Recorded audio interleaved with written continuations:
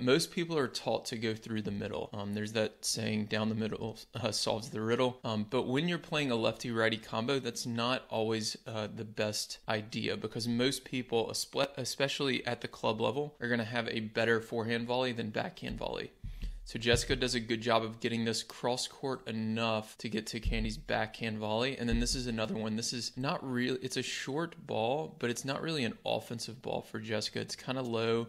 It's a backhand. So this is one that against a normal lefty or a normal team with two right-handed players, you might go through the middle right here to this player's backhand volley. But because she's left-handed, this is a forehand volley. So instead, the smartest play is to just roll this low cross court to the opponent's backhand volley, and that's what she does, and she's able to force an error. So again, just the court awareness of knowing where the forehands are once both players get to the net so that you can avoid the forehands.